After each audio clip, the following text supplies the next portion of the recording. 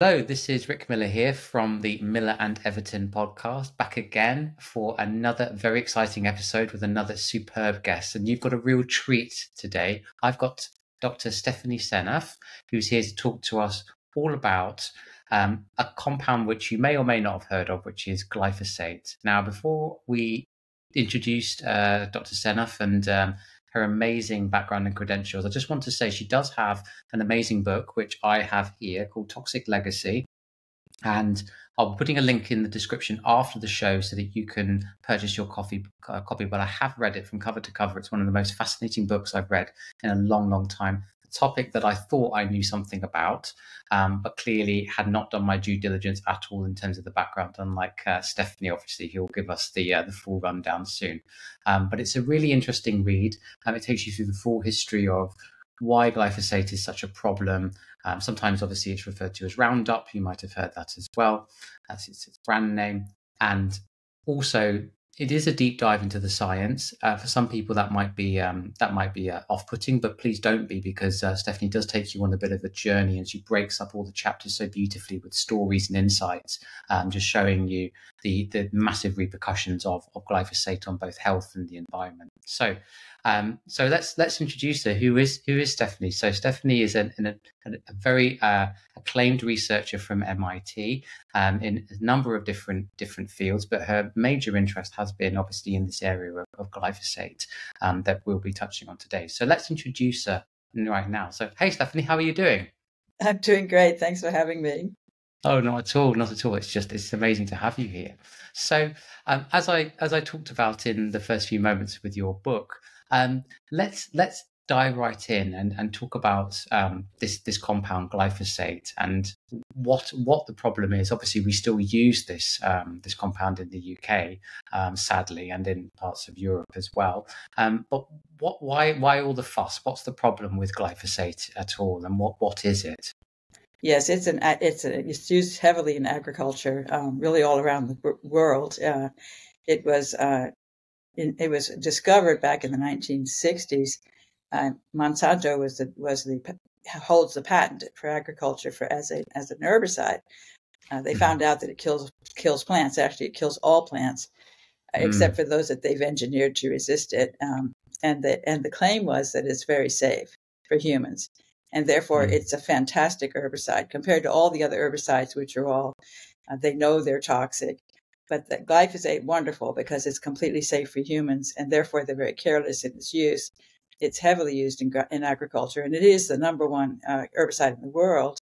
And it comes up extensively as a contaminant in foods.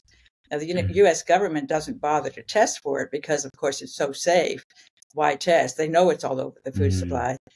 My friend Zen Honeycutt of Moms Across America has recently done 2 studies, one on processed foods, the most popular stores that sell, like McDonald's, those kind of fast foods, the fast food industry, the 20 most common fast food companies. She found 100% of those samples that she tested were contaminated with glyphosate. And then she did school lunches at the public schools, 95%. Were contaminated with glyphosate, and some with quite high levels. So it's all over the food supply. And as long as it's safe, we're fine, right? But it's not safe. That's the problem. It's not safe. And they've assured us that it is, and it's a lie. And I'm very convinced that I'm right about that. Absolutely. And you go into explicit detail in your book about, all those different sort of dangers associated with it. And as you say, if people are being told from the pulpit, oh, it's absolutely fine, there's nothing to worry about at all, then some people will literally just shrug their shoulders and say, oh, well, it's fine to eat McDonald's or whatever it is that I'm feeding my children.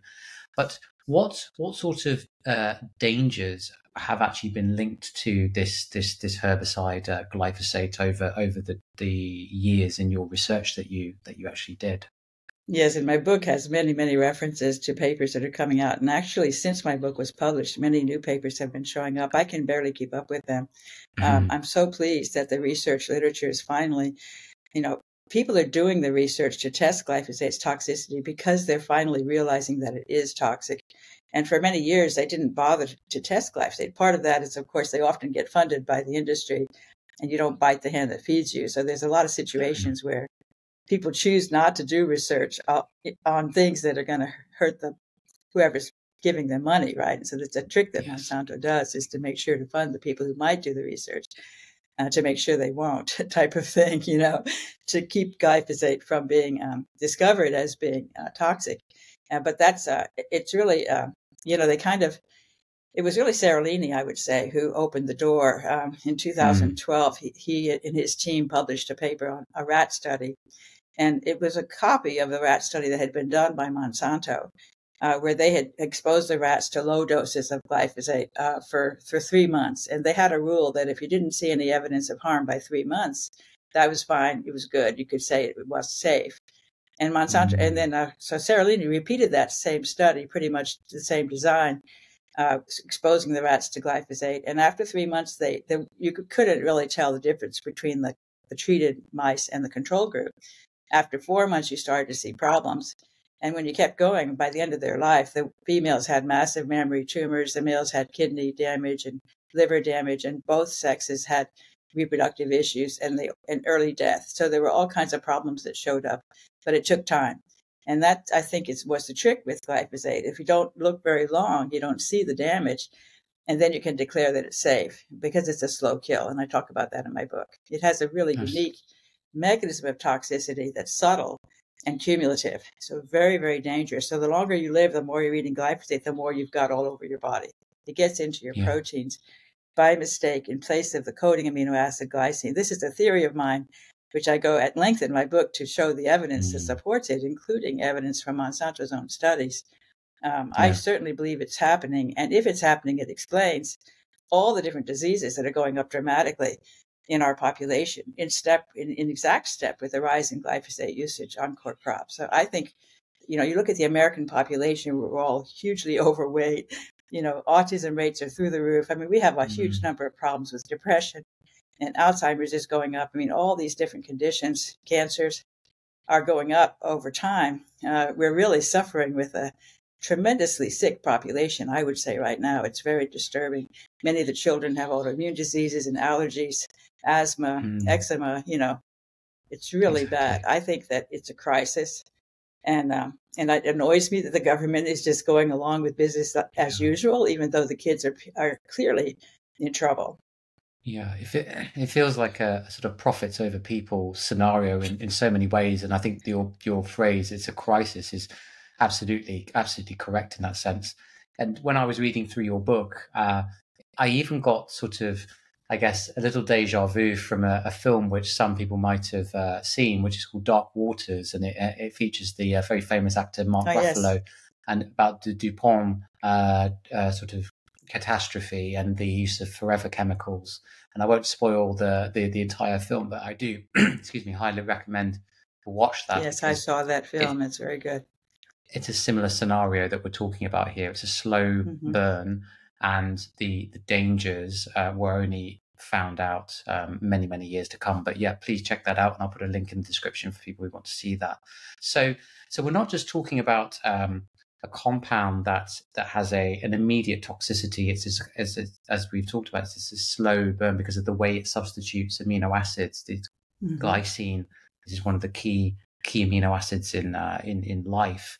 And also glyphosate has effects on the environment as well, which you talked about in your book as well, and particularly on things like the soil quality as well. I was wondering if you might mention some of that as well.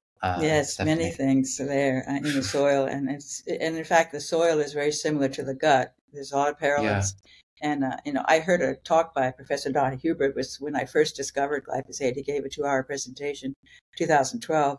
And he talked about the soil microbes and the gut microbes, both of them being disrupted by glyphosate.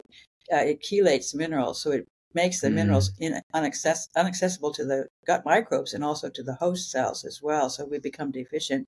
We become simultaneously deficient and toxic with certain minerals such as iron and zinc and manganese, because our body can't handle them correctly when glyphosate is holding on to them so tightly. It really messes things up. And then and the gut microbes get killed off, especially the beneficial ones. And then we get all kinds of issues with inflammatory gut. leaky gut, all these issues with the gut, which I think is where the whole problem starts, critically with the gut. And we've become aware that the gut microbes are so important to our health. We didn't know that. We didn't have a whole lot of papers on the gut microbiome, 30 years ago. But as our gut got worse and worse, we became aware that there was a problem with the gut microbes. And now there's a lot of studying going on and showing direct correlations, with deficiencies in certain microbes and things like Parkinson's disease, autism, these diseases, rheumatoid arthritis. There's a connection, a very strong connection to the gut. And so that's where the problem starts. And of course, you eat the food, the glyphosate gets in the gut, it messes up the microbes, and then a whole bunch of systems get out of whack. And it's really, really disturbing what happens over time. Yeah, exactly. Because there might be, I guess, people listening in who, and obviously there's such a variety of different diets that we see amongst our men at Miller and Everton, but obviously the things like carnivore diets and very low carbohydrate keto diets are very popular at the moment, for various different reasons, for different conditions. They're getting a lot of press. But this isn't glyphosate is not an issue of just, well, if you eat plants and you eat grains and you eat other sort of cereal compounds or any type of food, really. It obviously, if it gets into us, it can also get into ruminant animals as well that are grazing. And obviously, if they're being lot fed as well, all sorts of different foods like grains as well, then indeed they're going to be getting tons of glyphosate into their body mass, and then you're eating it. So it really is a kind of an attack from all angles in many ways, and you can't avoid it necessarily by just adopting the latest diet. You've got to really think about this in other ways. But we'll get into some steps later about what people can do about it. We'll let the story unfold a little bit more first. So one thing that I think is also really important to talk about as well, other than the impact that glyphosate has on the immediate person, the toxicity, and on the environment, is also the role that it seems to have with deuterium as well. And one of our previous guests that we had on the podcast was the lovely Dr. Boros, who came on and talked to us all about deuterium, because that's been his life's kind of work, really, as a clinician and as a scientist. And we heard all about the sorts of amazing things that can be done when you deplete deuterium from the body a little bit, especially if you're overloaded. But there also seems to be an interplay here with glyphosate as well, which I would love, if you don't mind, unpacking a bit, Stephanie. And maybe for those who have no idea what I'm talking about when it comes to deuterium, maybe do a very brief, what is deuterium, if you don't mind. Yes, of course. And I do want to say that Laszlo introduced deuterium to me in December of 2019. And it was an epiphany. It was the second epiphany after the one with Professor Huber, who gave this 2-hour presentation in 2012. I was convinced after that talk that autism is primarily caused by glyphosate. The epidemic in autism glyphosate is the primary source of that epidemic. I feel very confident that I'm right about that. And the autism rates keep on going up, and the government's not worried. And it just really frustrates me that, we know we're going to have a huge crisis once all these kids grow up, and a new crop of kids all with autism. It's going to be really disastrous. So we really have to confront this problem. But deuterium, so then 2019, Laszlo basically sent me blind emails that congratulations. He was very interested in a paper that I had written together with Dr. Greg Nye. And then he said, oh, by the way, do you know about deuterium? And I didn't, and so, but I immediately picked up on it because I became aware pretty quickly that the enzymes that manage deuterium are the same enzymes that get disrupted by glyphosate. There's a very good lineup between those two. So that if glyphosate is poisoning those enzymes, deuterium is just like the metals. It's really almost like a metal. It won't be properly handled by the body, and it will cause enormous problems. And I think it may be central. At this point, I think deuterium may be central to glyphosate's toxicity. If you want to say the number one most important problem with glyphosate is messing up the biological system that has become very sophisticated to handle deuterium. So what is deuterium? It's heavy hydrogen. And we first learned how to concentrate deuterium during World War II. It was a part of the whole process to develop the atom bomb. They wanted to have heavy water as a critical piece of the puzzle in making the atom bomb. And so they figured out how to make this water that had really high deuterium. Deuterium is a natural element. It's kind of like carbon-14. It's a variant of hydrogen. And hydrogen is the smallest atom. It has one electron and one proton, very tiny thing. And of course, hydrogen is by far the most common atom in our body. huge amounts of hydrogen, and hydrogen is involved in every reaction you can think of. You almost can't have a reaction without hydrogen being involved. So very, very important in biochemistry. And so deuterium is heavy hydrogen. It has an extra neutron as well as a proton. Makes it twice as heavy as hydrogen, and it behaves very differently from hydrogen biophysically and biochemically. And that's what makes it special, because it goes everywhere hydrogen goes. So wherever there could be a hydrogen attached to a carbon, there can also be a deuterium. And it's randomly present in nature at 155 parts per million in seawater, which sounds small, but it's not trivial because of the fact that hydrogen is so common. So in our circulation, it's 5 or 6 times as common as calcium. And of course, we have calcium in the blood. We have 5 or 6 times as much deuterium as we do calcium. Wow. And the thing is, it matters because of the biochemistry, because of it behaving differently from hydrogen. It turns out that it has a devastating effect on the mitochondria if there's too much. And that's the critical thing. As a consequence of that, all living forms have come up with strategies for assuring they have to deliver lots of protons to the mitochondria, because that's how the energy works. The mitochondria have this intermembrane space that gets piled full of protons by these enzymes that push them in. And then those protons come out through these ATPase pumps at these cilia that are inside the mitochondria. They come out. They're trying to get back because there's a proton gradient. There's not nearly as many protons on the other side. That causes them to want to come out. And they actually drive the pump. It's kind of like a water, using water as a source of energy in a way. They're pumping the protons through, and that makes the ATPase pumps create the ATP, which is the energy source of life. And so very, very important to the mitochondria. Mitochondria are essential to the cells, and mitochondrial dysfunction is a major problem in multiple diseases, all these neurodegenerative diseases and autism and cancer. All of those diseases have a basis in mitochondrial dysfunction. We know that. Many papers talk about that. The dysfunction, I think, is primarily due to excess deuterium in the intermembrane space. Absolutely. And this is again, runs parallel to what we were talking about with Dr. Borosh as well. And you touched on something there that I think I would love to just dive a little bit deeper into that. You mentioned about obviously this kind of key link between the enzymes that are being sort of disrupted by glyphosate, and this is then allowing deuterium to accumulate, and it's all kind of centered around the microbiome to an extent. What is that enzyme pathway, if you don't mind, Stephanie, just diving into that a little bit more? Okay, sure. And actually, it gets back to the gut microbes, because the gut microbes actually play an essential role in supplying deuterium-depleted nutrients to the host. Yes. This is very, very interesting. And they do so by a remarkable process. And I don't know if Dr. Bro has talked about this. It was kind of my idea, and I think it's correct.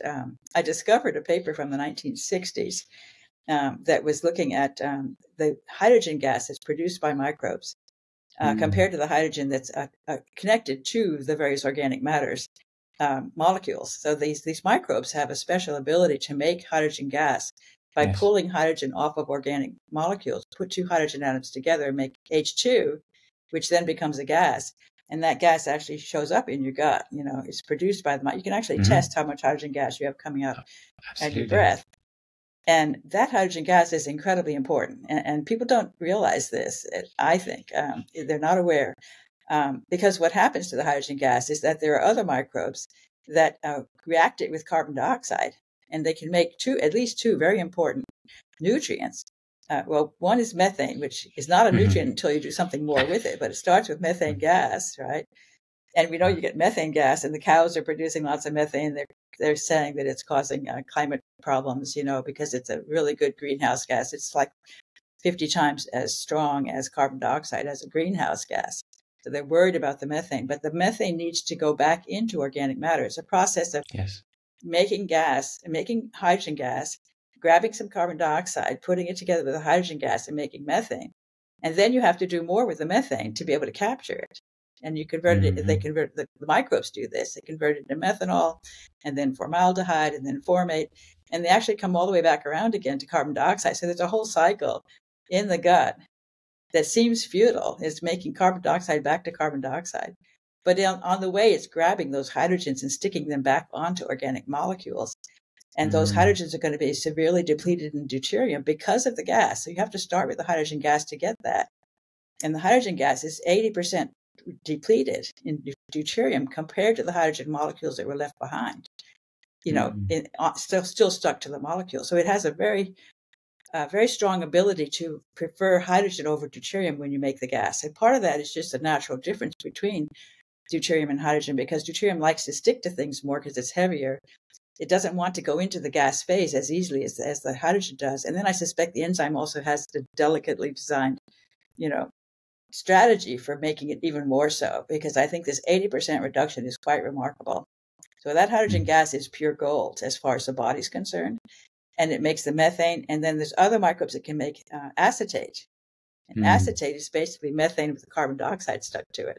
So that's got methane captured in organic matter that's not a gas.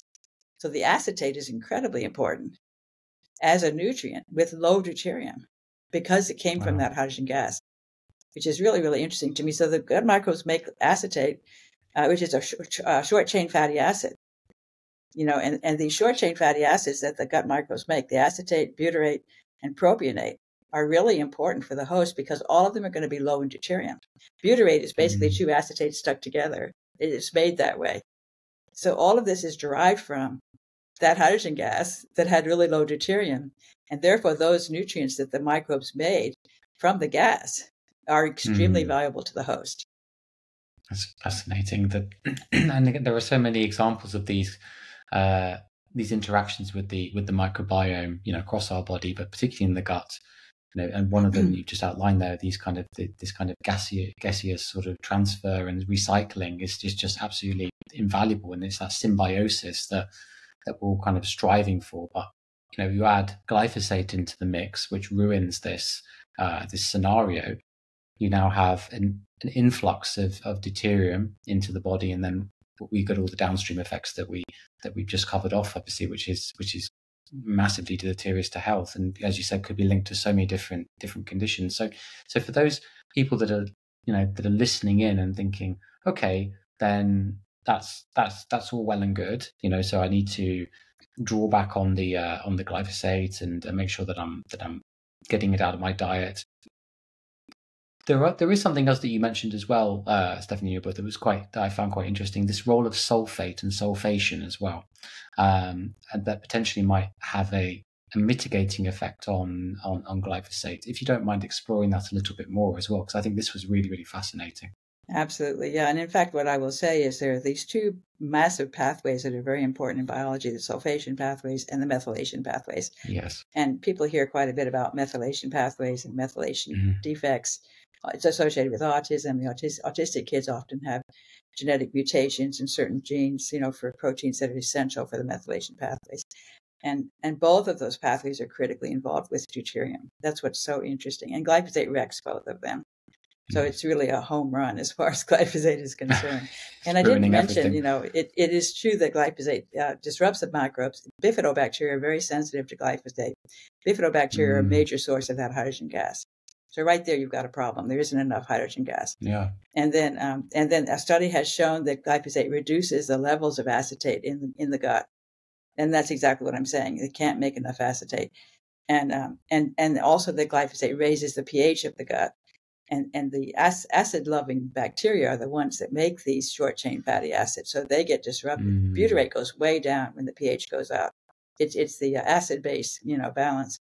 The gut is not sufficiently acidic to support those microbes. And that's when you get the overgrowth of other microbes that are pathogens that cause an inflammatory gut and all of that. So it makes very good sense to me. I have a chapter in the book where I talk about a lot of that, that whole issue with glyphosate in the gut. And then the sulfation pathways as well. So I just wanted to finish up the methylation because dehydrogenases are a really big deal. And they are critically involved. They take hydrogen out of organic matter and they stick it onto a molecule called NAD+, and they make NADH. So there's all kinds of reactions include NAD+ goes to NADH. And that H is a golden H if you can trace it back to hydrogen gas.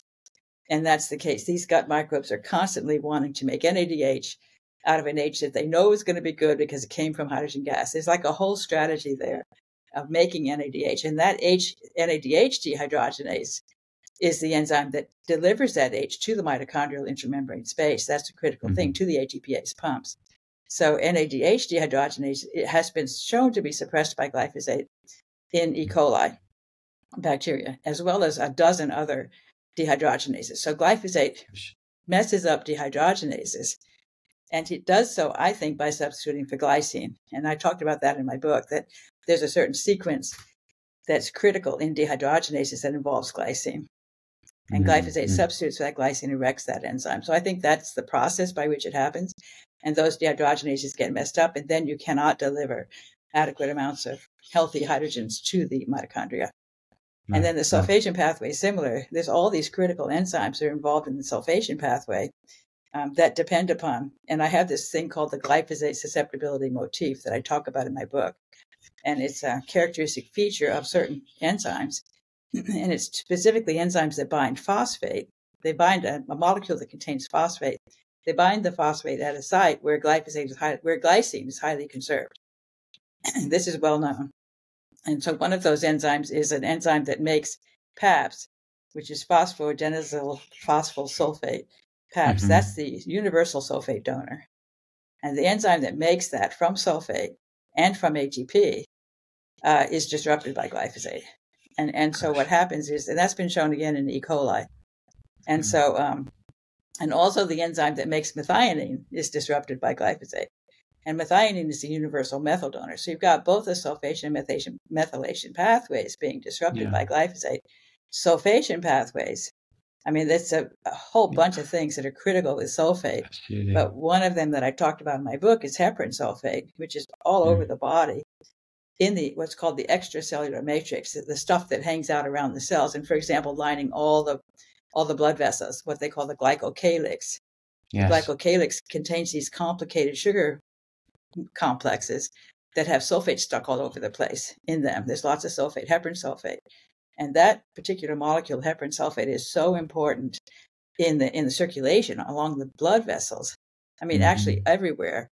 But in the blood vessels, it creates gelled water. So the sulfated glycosaminoglycans, they're called the difficult words. I call them GAGs, GAGS, sulfated GAGs. It's easier. And those guys need all that sulfate, and they can have more sulfate or less sulfate depending upon how much can be supplied. But I think we're systemically deficient in sulfate in those GAGs lining the blood vessels, which means then that we're deficient in gelled water as well. The gelled water is insufficient. Most of the water in our body should be gelled, and it's maintained as a gel because of those sulfates. And the gel actually traps deuterium. This is what's so fascinating to me. The gel traps deuterium, and then it pushes out protons. And this is Jerry Pollack's work, and I've read both of his books. He's a fascinating person with really interesting stuff that he's learned, and I've enjoyed reading all of that and trying to understand the biophysics of the situation. But the gel is formed, it's gelled water that's formed by the sulfate, and the gel traps the deuterium, and it pushes out protons that are going to be deuterium depleted for that reason. So it's pushing deuterium depleted protons out into the blood, which is meaning then that the blood that's circulating is low in deuterium because it's trapped in the gel. But when you don't have enough sulfate, you don't have enough gel, you have insufficient ability to trap deuterium in the gel. So now you've got higher deuterium in the circulation, which is then going to feed into higher deuterium into the mitochondria. So the whole system, the sulfation pathway and the methylation pathway comes from methane, right? Methane gas. Yes. And it gets converted into methane thiol, and then that gets converted into methionine and in the gut. And so methionine in the gut is a universal methyl donor. And eventually those methyls get populated all over the histones, that regulate the DNA expression. Absolutely. If you have low methylation in the DNA, you've got cancer, risk of cancer. And so, and of course, methylation pathways are disrupted in autism, all these different conditions that are associated with impaired methylation pathways. Yes. Direct hit from glyphosate. It's just so fascinating, Steph. Thank you so much. That was a whistle-stop tour of right up and down, as you say, right down to the nucleus of the DNA, up to, as you said, the glycocalyx. And on that note, actually, before I say something else on what you just said, but we actually had Dr. Michael Twyman, who's a cardiologist, who came on some time ago, and he was talking all about the importance of the glycocalyx, particularly for men, because again, obviously, if you don't have good blood flow, then one of the first signs that there's a disruption to the glycocalyx and that there's problems with nitric oxide production is erections for men. They don't work. There's work problems. Yeah, and this is something that we hear about this all the time. And he was saying about the importance of the EZ water, or this gel water, for maintaining the flow of red blood cells throughout the circulatory system. But it's so interesting what you said there about the methylation pathways, because one of the things that has cropped up in the past, when I don't do an awful lot of functional testing nowadays, but in the past when I first sort of got into this area, it was something that was very popular, certainly.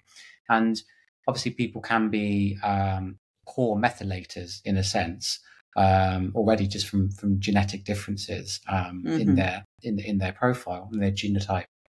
So what you're suggesting is that if you're already a poor methylator and then you add glyphosate on top, you're now redoubling the problem and you're compounding it in such a large way. And then if my mind goes a little bit further, that totally then makes sense why potentially, as you said, there's a link here between glyphosate, deuterium, and then autism, because again, poor methylation is something that we see again in many children presenting with autism as well. So this is so fascinating. One thing about the sulfation, though, that I thought was also curious as well, because we often obviously mention to our gentlemen about trying to get adequate amounts of infrared light, obviously from natural sunlight as well. I know that you talk about this in your book as one of your key points to consider with trying to get rid of the glyphosate, or at least go low glyphosate.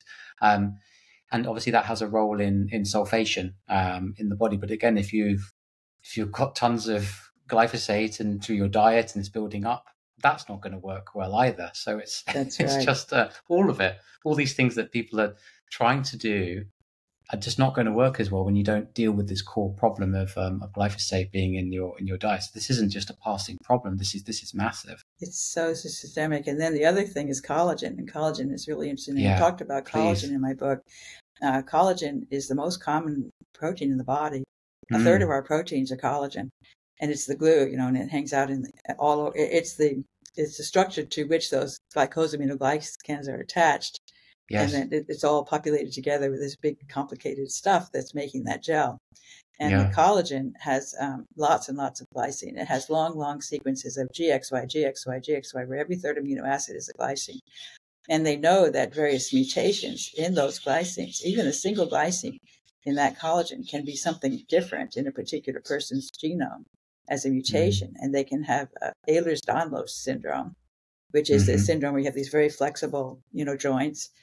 Yes. I don't have it. I'm not flexible at all. You can put your thumb against your arm. Very flexible joints, and those people often have a lot of issues with their joints and their bones. They do. Because of this one mutation in one glycine. So collagen has all these glycines, and glyphosate can substitute for any of them. So I think as you get more and more glycine, glyphosate, you've got it populating your collagen all over your body. Collagen often sticks around for a long time, so you get it trapped in your collagen. It messes up its ability to form its triple helix structure, which is really beautiful. This triple helix structure depends on those glycines. So when that gets messed up, the collagen doesn't behave properly as far as its tensile strength and its ability to trap water. All these things that it can do are no longer working well.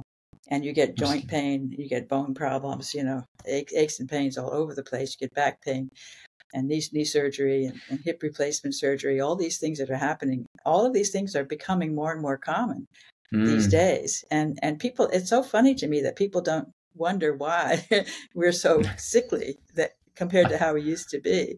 It's funny how people just adjust to the new normal, Totally, and I've brought this up a few times with other guests on the channel, but I mean particularly with our recent guest, Dr. Jack Cruz, and we were talking about the sort of decentralization of the fitness industry that that needs to happen. Really, I mean he's pushing for decentralization in medicine and thinking outside the box, like considering things like glyphosate in the diet, and then obviously our natural environment.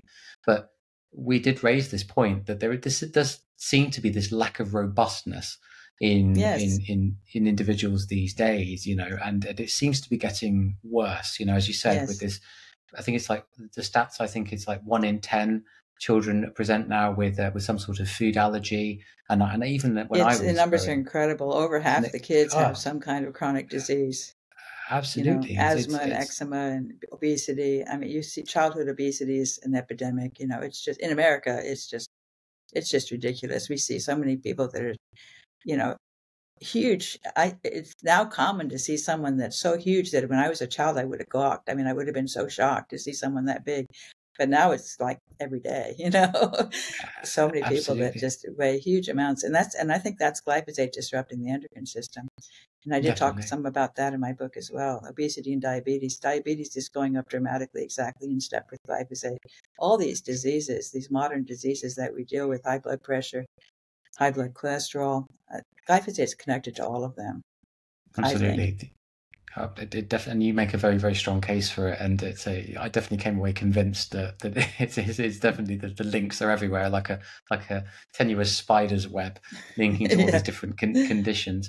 But let's talk about then what one can do in a sense to actually get glyphosate down. So obviously there's going to be different levels to this. So perhaps we could take each one in turn. So obviously there's reducing the amount that's coming in, dealing Exactly. with dealing with what you have at present, I guess, and then also the aspect is then perhaps strengthening your body's ability to actually remove it in the first place. Right, Because obviously, exactly. if it's being used in the environment, sprayed onto crops, I mean, you're going to be breathing it in if you walk through a park. Potentially Yes. it's you cannot avoid it in many ways. Everybody probably has got some level of glyphosate in their body, unless they're living on a tropical island somewhere. But even then, it's probably still got to them somehow. So maybe wherever you want to go first, Stephanie. Like where Well, do I think you? the most important thing is to eat a certified organic diet. Unfortunately, in the United States, certified organic is strong and growing. Even the common grocery stores offer certified organic products in many cases. And I think people really need to be aware that that's the most important thing they can Yes. do is to buy certified organic. And you need to know which foods are most highly contaminated, and Hmm. certainly the grains. People don't realize that they think non-GMO. Oh, good, non-GMO, I'm safe, and that's not true at all. Some of the highest levels are found in non-GMO foods. For example, Exactly. Cheerios, which is oats, and wheat-based foods, because oats and wheat are both sprayed commonly right before harvest as a desiccant. And Yes. this is actually higher levels are found in many cases in the wheat-based foods than in something like GMO corn, or soy. So they Hmm. have corn, soy, canola, and sugar beets are all GMO crops in the United States. And Exactly. in much of Europe, they don't allow these GMO crops, but they do allow glyphosate. So a lot of people think, oh, glyphosate's not a problem in Europe, but that's not true because they Oh, do allow absolutely these not. they allow the use of glyphosate, but not the They GMO. So do. we have a much worse problem here. Canada did a big study where they measured the levels of glyphosate in all kinds of foods, imports from Europe, imports from the U.S., Canadian foods, imports from Mexico, and and they found the highest levels consistently were in foods from Canada and the United States, and Europe came in. Mexico came in pretty much in line with Europe, which generally much lower levels, which is really good Yeah. news. I don't know about the UK. I think the UK might be worse than mainland Europe, but I'm not sure.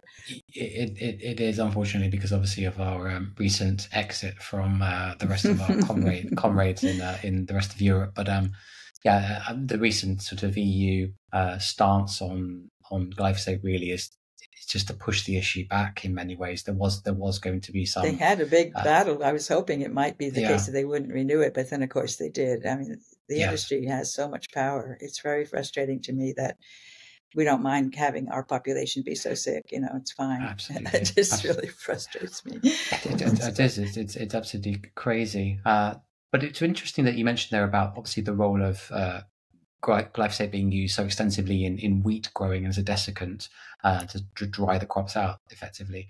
And I guess then that naturally makes one lead their mind to think, well, perhaps this is part of the reason why processed foods, and as you said, you gave the mention of like McDonald's and fast foods, which obviously extensively use wheat flour. It's not just the GMOs, as you say, it's also the massive amounts of glyphosate in these foods. And again, it could have been from all over the world. So we don't even have to go into that story around deuterium and obviously the levels changing across, different latitudes around the world. But just the fact that there's so much glyphosate in these products, it's not being tested for. You're already compounding it. So an organic diet is definitely the way to go to rid yourself. Then I guess, and then I would also say sunlight exposure and high sulfur foods. So making sure you have plenty of sulfur and making sure you can use it properly. Sunlight exposure, of course, we mentioned about the UV, the infrared light. It grows the exclusion zone by a factor of 4. That's the exclusion zone is the gelled water that creates the protons that are pumped out. Those protons are low in deuterium, so it's really important to get sunlight exposure, natural light.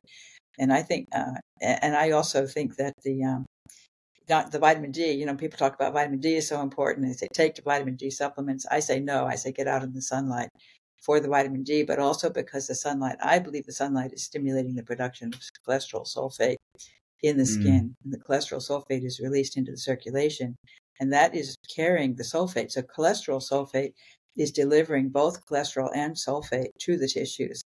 And both of them are really, really important for your health. So with the cholesterol sulfate can go into it's really a cool molecule because the cholesterol goes into the membranes of whatever particles are in the blood. For example, the HDL particles, typically the HDL particles, which are the good guys, you have the LDL and the HDL. Yeah. And people say HDL is good and it's too low and that's a critical thing. You need to make it higher. The HDL particles are the ones that can carry cholesterol sulfate in their membrane. They pick it up from the skin and then they can pass it around and they can deliver it to all the tissues, including the heart, which actually desperately wants both the cholesterol and the sulfate. And people think high cholesterol is a problem. The reason why you have high LDL is because you don't have enough cholesterol sulfate. Because that one is water soluble. It can actually hop from the skin into the HDL particle without having to be packaged up inside some lipid particle. The liver has to release more LDL when the cholesterol is deficient and the sulfate is deficient. It has to release more LDL to distribute all these things inside it that otherwise could have been carried if they had been sulfated. So because of the sulfation deficiency problem, more of the cholesterol and the fats have to be packaged up inside these LDL particles that the liver releases in order to deliver those goods to the tissues. Because of the lack of sulfate, that they can't just be thrown into the water, thrown into the blood as a molecule of cholesterol sulfate, which will then find its way into some membrane somewhere and actually help to build gelled water around that particle. So LDL particle actually picks up the cholesterol sulfate that's circulating in the blood, puts the cholesterol into the membrane. The sulfate is sticking out and making gelled water around that particle, which is protecting the LDL from damage.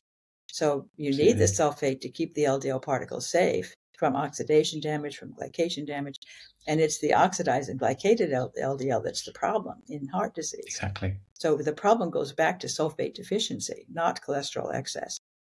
And people don't realize that. So they're taking a statin drug to try to prevent their liver from making cholesterol, which is a huge mistake because cholesterol is it's essential for animal life. And for the brain, especially, there's lots and lots of cholesterol in the brain.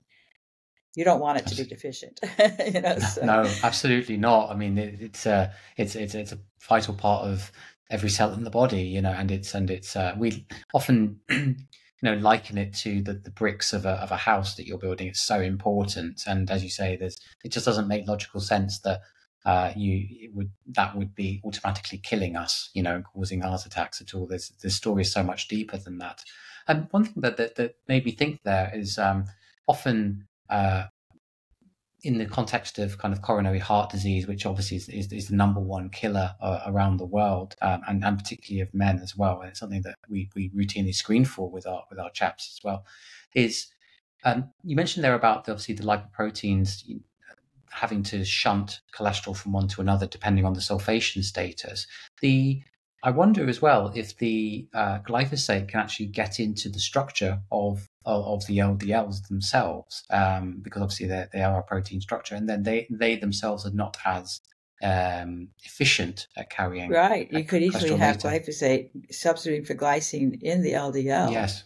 In the APO protein of the LDL. and messing that Exactly. up. That's quite possible. Yeah, I think that's Yeah, just something worth considering. Yeah, it's absolutely. fun to go shopping and try to find which proteins are likely to be most susceptible. That's a game that I play, and Exactly. certainly the But then, collagen. totally, and it is fun to sort of do these, I guess, these kind of mind kind of maps and games, to think, where could it be going? But it's crucial. I think the point being is that quite often when we're trying to improve health and we're trying to tackle these various problems like heart disease, the latest thing obviously is to cut the seed oils, cut the carbohydrates, straight away, the sugars obviously straight away, but that is only part of the story here. And I think it's only, again, it's the surface level, but we need to go a little bit deeper and think actually there's something at the core of this that's keeping the fire burning, as it were. And that's going to continue with this oxidation process, and, not going to necessarily get the improvement in health that we want. And this is just a fascinating area. You mentioned there also, Stephanie, that obviously that sunlight can help in the body. It made me think there as well about some of these other sort of contrast therapies that obviously have been around for millennia, but have made a bit of a comeback. Things like saunas, or Yes, even I using think so, cold actually. I exposure. like that idea Mm, because I think it's quite possible that you're pushing glyphosate out. We know glyphosate shows up in the urine, so it probably shows up mm, in the sweat as well. So when you sweat it out, you're getting rid of the glyphosate through the sweat. I think that's quite possible as a exactly. way to get rid of the glyphosate.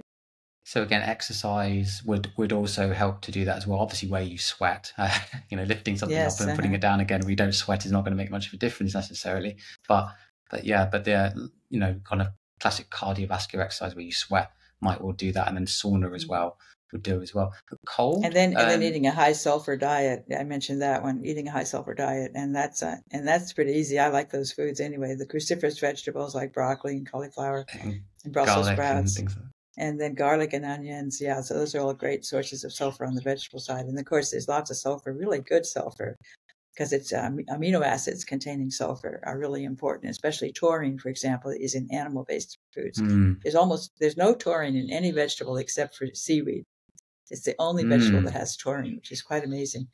But taurine is a sulfur-containing amino acid, and it's present in high amounts in animal-based foods. And so that's mm. meats, and seafood and fish. All those fish have high taurine. So I would encourage people to eat animal-based foods for the sulfur-containing amino acids, which is cysteine and taurine and methionine and Absolutely. homocysteine. Yeah, those are all very important amino It also acids, sulfur-containing it al- amino acids. absolutely. It also kind of strengthens this, I guess, the kind of theory around human ancestry that we kind of got to where we are today by eating predominantly a high DHA and seafood based diet. And as you mentioned, there Exactly. obviously I think the contains seafood was sulfine. crucial for our development. I have a theory. I endorse the theory of humans evolving on the seashore.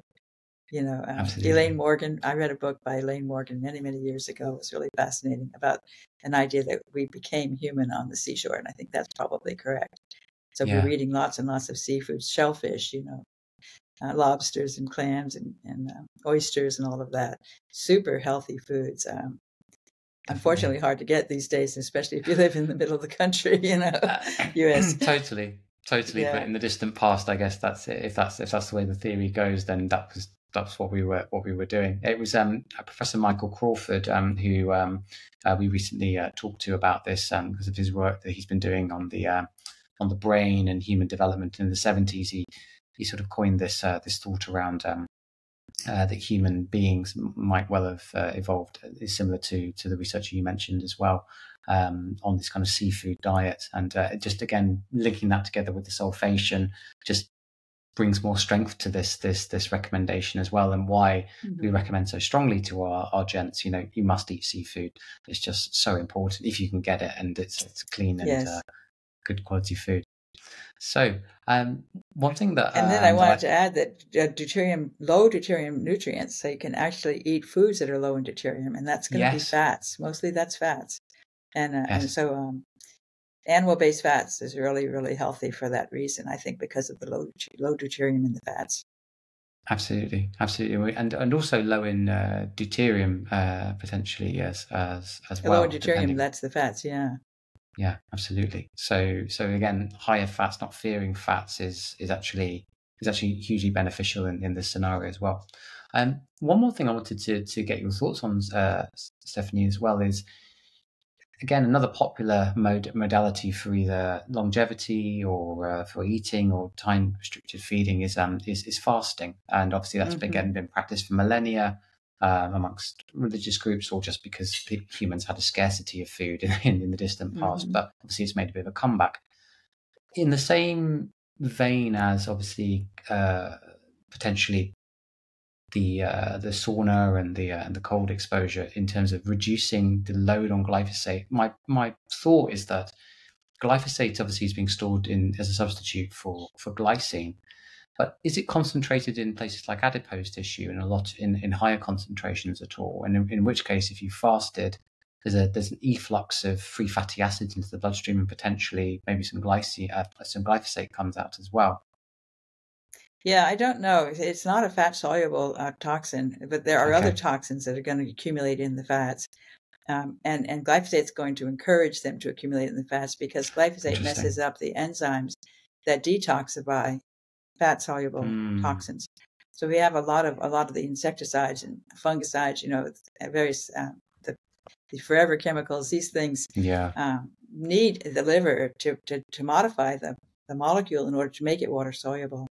And part of that is actually sulfation. So that using glutathione, glutathionylation, sulfation, methylation, all these things are done to make these molecules water soluble so that they can be released through the kidneys. And so those enzymes all become defective in the liver because of glyphosate. And that means that these fat soluble chemicals have to be stored in fat. And I've often wondered whether that's what's causing abdominal obesity, because we see a lot of issues with abdominal obesity where these fat soluble toxins can't be disposed of, and so they get stuffed into the fat cells sitting there, and then when you diet they are released. It's not necessarily the glyphosate, but it's those other things. But the glyphosate is also going to be released, but not necessarily from the fat. It's because you are going to break down this sort of autophagy, right? Autophagy breaks down your own molecules that are sort of no longer useful, whatever, and they can be damaged by things like sunlight or exposure to toxins. So you have these damaged molecules that are no longer functional, and you need to clear them. And a lot of people, including autistic kids, have issues with autophagy not working correctly, not working adequately. And so these toxic molecules accumulate. Lots of times it's toxic fats actually that get modified by oxidation damage. And they all need to be cleared. But if you're clearing the toxic proteins, because they can get glycated, protein glycation, they need to be cleared. By starving yourself, your body has to get its nutrition from its own sources, from things that are lying around in the cells. So they end up kicking in the autophagy pathway and breaking down proteins, for example, that are no longer needed or that are defective in some way. They can do that better because of the being hungry, And when they do that, they release glyphosate because the glyphosate will be freed up from any protein that's, say, not working properly, possibly because it's got a glyphosate at a critical spot. It needs to be broken down and reassembled into something else. And when you break it down, you free up that glyphosate molecule, and now it can go someplace else. And so that can also be a problem, that you'll release free glyphosate during starvation, which will contribute to the other toxins that are being released from the fat. So you've got a lot of things potentially that could cause a reaction to these toxins that are being released as a consequence of dieting. But the whole point of the diet is to help to get rid of them and to make autophagy work in order to clear, these damaged cells, because these damaged nutrients, because that needs to be done, and fasting can help you to do that. So I think it's a feature, but there's a question mark as to whether it could also cause trouble. So quite. And I think along the way, that's a lot of the problem with these things, is that in order to get them out, you have to suffer, through a phase. And I think it just lends more strength to the position. If you're going to do something like an extended fast, for several days, you really should be doing it under medical supervision, because, especially if you have got a high level of body fat, and there, maybe you think you might have been exposed to high levels of toxins in the past. I mean, I can't recall the author, but a number of years ago, I read a paper that kind of outlined some of the things that you mentioned there about toxins being released, and they were talking in the paper about the release of things like DDT from people's exactly. fat tissue Yes. and appearing in the urine, an enormous number of different chemicals. And these individuals were farmers, so that made sense because DDT is used as an insecticide. But this just shows that this is not necessarily an easy process, and also it could potentially be dangerous if somebody has severe side effects from it. So proceed gently and with caution. Be kind to your body, I think, is the way to do it, rather than heavy-handed as some of our chaps like to do. Which right. Isn't you want to get done in a hurry, and you can really get too intense and end up in trouble because your body can't handle. You have to do things slowly. Absolutely. But I'm definitely going to explore this idea of the kind of a toxin overload potentially being a contributor to visceral fat, because that's something that we do test for with our chaps. We do DEXA scans and we to look at how much visceral fat they've got. But it'd be very interesting to correlate that with, maybe to look at some toxin profiles as well, and see if the biggest bellies do have most amounts of toxins. Good which point. Would be interesting. Yes. Good point. Well, thank you so much, Stephanie. As we kind of draw kind of this to a bit of a close, I just thought maybe you might have like kind of maybe a passing remark or some words of wisdom for anybody who's listening in, and they've taken a lot in this podcast. What would you recommend them to do or to think about as they kind of leave from today? Yeah, well, I can just remind them, eat a certified organic diet, eat a high sulfur diet, get out in the sunlight without sunscreen and also without sunglasses. I'm a big fan of the sun. I don't wear glasses. I don't wear sunglasses. My eyes are fine. I'm 75 years old. No trouble with my eyes. And my eyes actually got better when I stopped wearing my glasses. I'm not perfect vision, but I can get by without my glasses. And I think it's important to get enough sunlight exposure to the eyes, which actually helps if you don't have glyphosate, because the glyphosate gets in the way of the process that the eyes can use because of the melanin. I didn't talk about this, but melanin is a very protective agent, natural agent from the sun. Melanin makes your skin get tanned. And there's lots of melanin in critical places in the brain that are picking up the sunlight through the eyes. For example, with Parkinson's disease, there's a lot of melanin that protects that substantia nigra, which is the black. It's black because of the melanin, and the melanin is protective against the UV rays. But the sunlight is actually crucial for triggering the production of sulfate, which is critical in the brain. So there's, people think, I got to avoid the sun. Not true. I think that, but on the other hand, if you have chemicals that are messing things up, the system won't work correctly. So the real big message is stay away from the toxic exposures as much as possible. All toxins, not just glyphosate. And then eat a healthy diet. Eat a whole foods diet. Don't eat processed foods. No. And go to the kitchen and cook. I mean, I think we need to get back to the kitchen. That's another thing that we're so into convenience foods these days. We think we have more important things to do than cooking. But I think we need to get back to the idea that cooking is a good way to spend your time.